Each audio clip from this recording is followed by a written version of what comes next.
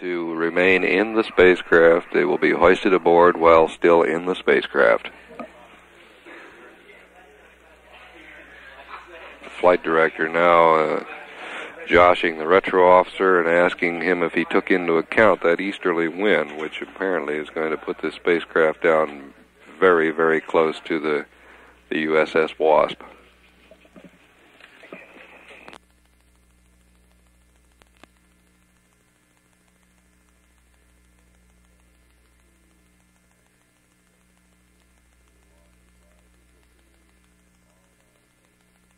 The Wasp advises that the R&R section, the forward portion of the spacecraft, has hit the water.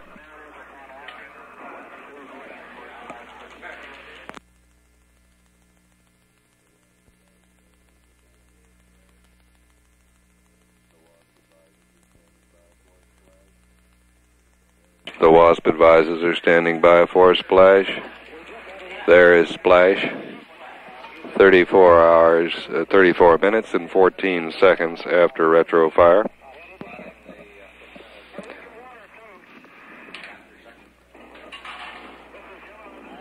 We would estimate that splash occurred 72 hours and 14 seconds after launch.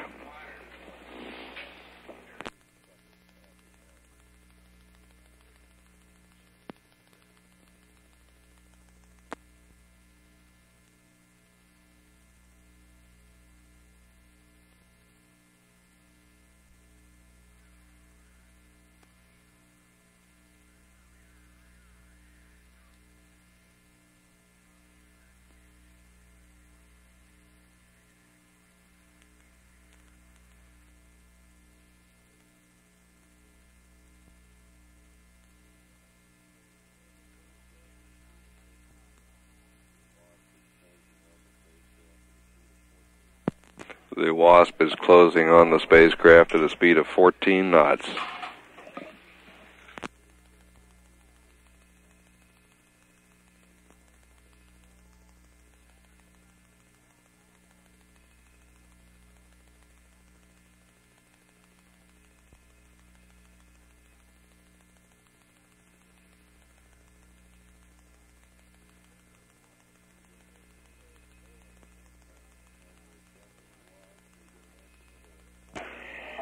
From the deck of the Wasp, we get an estimate of 4.5 miles.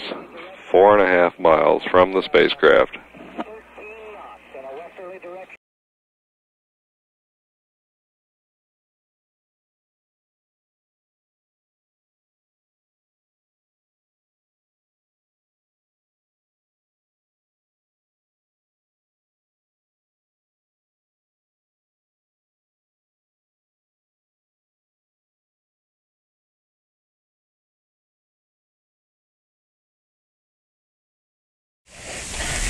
Well, we'll go right into the Q&A, and please wait for the microphone. Dave? Shoemaker with CBS. You did not refer to this fatigue problem that caused you to delay EVA a day. Who was tired and what had made you tired? Well, 3 rendezvous in 21 hours. And also with that, it's like anybody, you know, you go to sleep at night, and sometimes you sleep good, other times you don't sleep so good. Well, there were several factors beside this that really entered into it. We were rather bushed, like we said, we talked it over after the 3rd rendezvous, but also the fuel, after completing 3 rendezvous, our fuel budget was rather low.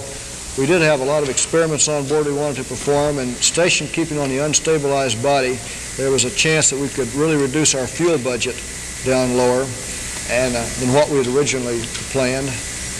All associated with that too, Gene and I had worked out this detailed investigation of extravehicular activity, specific work tasks, and if we'd go over to the ATDA at that time, we weren't sure that we could get the shroud off because we knew of you'd have to cut 2 of those cables, plus you'd have to then open the jaws up, get inside, and probably pull 2 connectors. And so we added everything up, the fuel budget, and also the increased fuel. We were slightly fatigued, and we wanted to devote full time and attention, and when we were station keeping, this would probably detract from it. So it was a series of factors. You mentioned considering trying to get rid of the shroud. Do you think now that you could have gone ahead safely and either bumped it off or cut it off? I think that from what we know now, we made the right decision because of the body positioning difficulties that Gene encountered.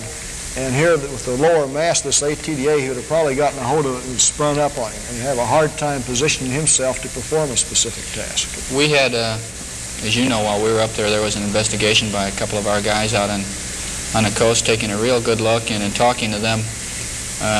It was one of those things that maybe could have been done and maybe not could have been done, strictly from the physical requirements of cutting the shroud off, because there were a number of electrical connectors that could not be reached unless other things had been done previously. So it was a maybe situation. And as we looked at it, we had an EVA flight plan that both included a target vehicle or was versatile enough to not include the target vehicle, and it really didn't compromise the plan. So our feeling was if we could get the shroud off to give us an opportunity to dock, we'd go ahead, but if not, there was no real good reason then to do EVA at that time. So looking at it now, I think the shroud, we probably could not have got the shroud off because of the physical requirements of the shroud and also because of EVA activity in terms of rotating bodies and non-stabilized bodies and positioning.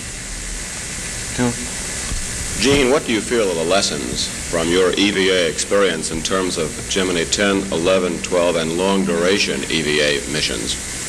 Well, I'll work backwards. I don't think in terms of long duration, if we're talking about 2 hours, 3 hours, 4 hours, if we have a life support system and we take ample, we pace ourselves so that we're not working against a hard or pressurized suit, I feel no problem in long-duration missions at all.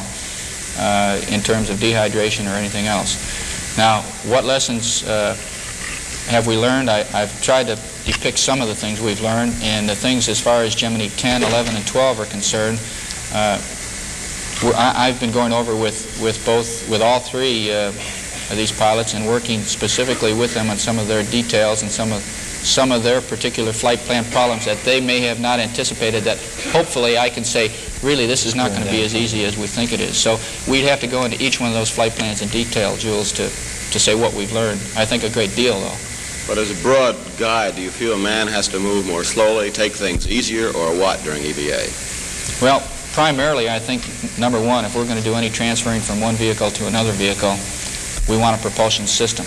I'm not saying what kind of propulsion system, but I'm saying that the umbilical or a tether in terms of being used to get from one place to another is not adequate. I think we knew this. I think this was just a verification of that. I think we definitely want a propulsion system. I think in terms of maneuvering around our own vehicle, just getting to that propulsion system, I think we want some positive handrails or handholds or something that gives us positive control of our body attitude at all times. Another thing we're probably interested in is what are the problems of going to a non-stabilized body and giving it a slight perturbation or impulse when you actually hold on to it. Now, is this going to rotate the body? Is it going to destabilize the body? We've got to feel for this, because one thing we did learn was that all these things, that these negligible and very small second, third order forces and terms now have to be considered, because everything it's old Newton's law, every action there's an equal and opposite reaction, and this came home to us very solidly during the EVA on Gemini 9. You also have to make sure you have a proper restraint system and make a complete analysis of the force vectors that are going to be applied for each task you do. I suppose the last part is for Dr. Gilruth. Is the chest pack being modified or changed anyway to increase its capacity, sir? Jules, I think both things have to be done. I think we have to reduce the workload by providing better body restraint while you're doing tasks. You must realize that this is really the first flight in which people tried to do something in the way of work in space. We've floated around before, but this is the first time anyone's really tried to put out foot-pounds in space. And so I think that both things need to be done. We have to see if we can increase the capacity of the chest pack, because we know now that you can defeat it by working extremely hard, as Gene did. but it's not reasonable to work this hard in space. So we have to reduce the difficulty, or what he calls the inefficiency of trying to position his body without sufficient handholds and footholds and restraint while he's trying to do a fairly complicated task. I think this is really the basic lesson. Hal Bamford of Powerhouse. Tom, you talked about the degree of difficulty in visually obtaining the ATDA from above. Right. Has this led you to any recommendations for the LEM? Well, I think it verified what was brought out on the decision as far as the prime instrument for rendezvous on the LEM, and that's radar. And so we know that we've made the right decision by having radar on the LEM to take care of the type of rendezvous when you're above or below. So this just verified what we thought the assumptions were.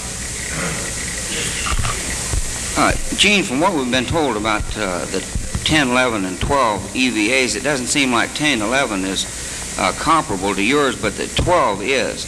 And I was wondering if you've come up with any specific suggestions for handholds or some kind of restraints that would reduce this workload.